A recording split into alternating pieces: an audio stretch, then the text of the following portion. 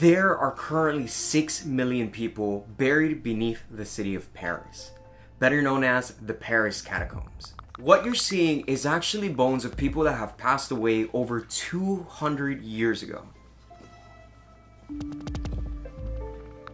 The majority of these bones were actually relocated here between 1787 and 1814.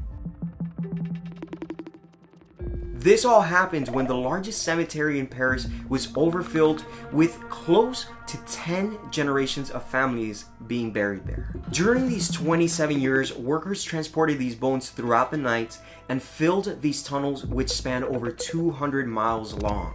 The day that I went, it was actually cold and rainy, which added this whole like creepy vibe to it. And of course, being 65 feet below ground just was the absolute cherry on top.